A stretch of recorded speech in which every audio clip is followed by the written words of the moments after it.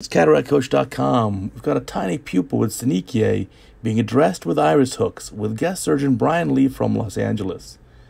So fixating the eye with a finger, using a blade to make a paracentesis, and putting some viscoelastic in the anterior chamber. You can see how small the pupil is. The irregular dilation is from the posterior Synechiae. And so we're going to address that with Dr. Lee here. He's fixating the eye, holding it with his finger while he uses a keratome to make a clear corneal incision. That's totally in the clear cornea, no limbal vessels. And now using viscoelastic to break the posterior Synechiae. This is important. You have to separate and free up these adhesions. So the anterior lens capsule is adherent to the back of the iris, and that has to be separated all around. So he's taking his time here. Key move is to use a physical separation. Don't inject too much viscoelastic under the iris. You don't want to balloon up the iris. A little bit's okay.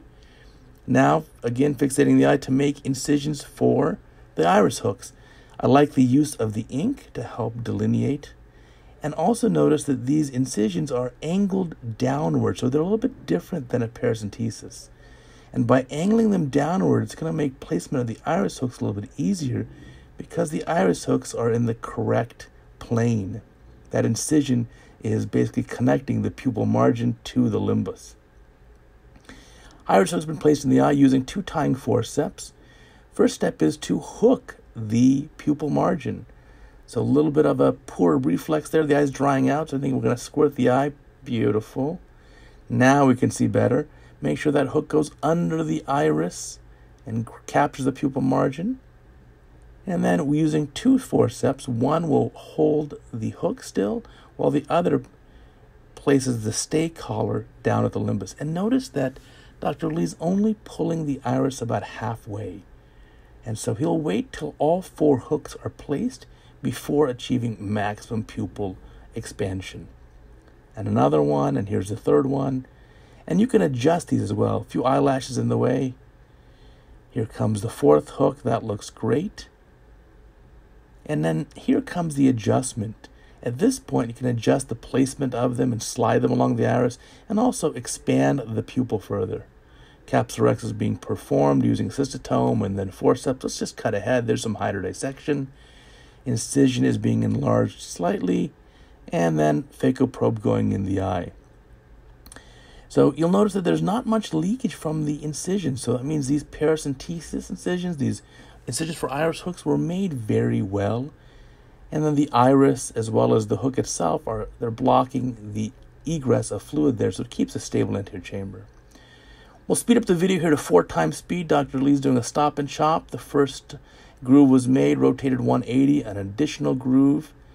So extending that main groove a little bit deeper, a little bit longer, and then cracking the nucleus into 2 halves. And this all goes routinely. And here comes a chop maneuver using some specialty ball tip chopper and removing the pieces slowly but surely. Notice that the doctor does a fantastic job of keeping the eye in primary position.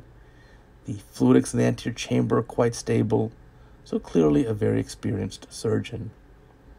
So removing the nuclear pieces a little bit at a time. There's the chopper again, going around to have a nice successful chop there, and repeating again and again. And nucleus is being removed quite nicely. We'll speed up through the rest of the case as well. I want to focus just on the iris hooks in this case. So you notice the iris hooks do stay out of your way. It really does keep the pupil very well expanded. And there's less bulk inside the eye compared to a pupil ring. Also, with a tiny 1 millimeter Synechiae pupil, it may be difficult to actually place a ring. So there we go. Looks good. Cortex being removed as well. We'll fast forward to the end, filling the capsular bag. There's the nice round rhexis. Here comes the IOL, single piece acrylic lens going in the capsular bag. And let's look to the end of the case for hook removal. So here's how he's doing it. First, releasing the stay collar. Next, pushing the hook in the eye a little bit more to release it from the pupil margin. Then rotating it so it's no longer hooking the pupil, and then pulling it out of the eye. And he'll repeat that for the other 3. This is a very safe way of doing it. There is a shortcut. You can actually just grab the hook itself And with a quick tug, it'll pull out of the eye. Because the hook is flexible, it will not typically damage the iris or cause any other issues. You actually don't have to do all these maneuvers. However, Dr. Lee's way is certainly the safer way. So last couple hooks being removed quite nicely, and this patient is expected to do very well after surgery. Now remember, here at the end, we'll seal up our incisions. We have additional incisions. You have here a main phacoincision and the main paracentesis, plus 4 more smaller incisions that were placed for the iris hooks. So you want to seal all of these and then take your time to check at the end to make sure they're all watertight.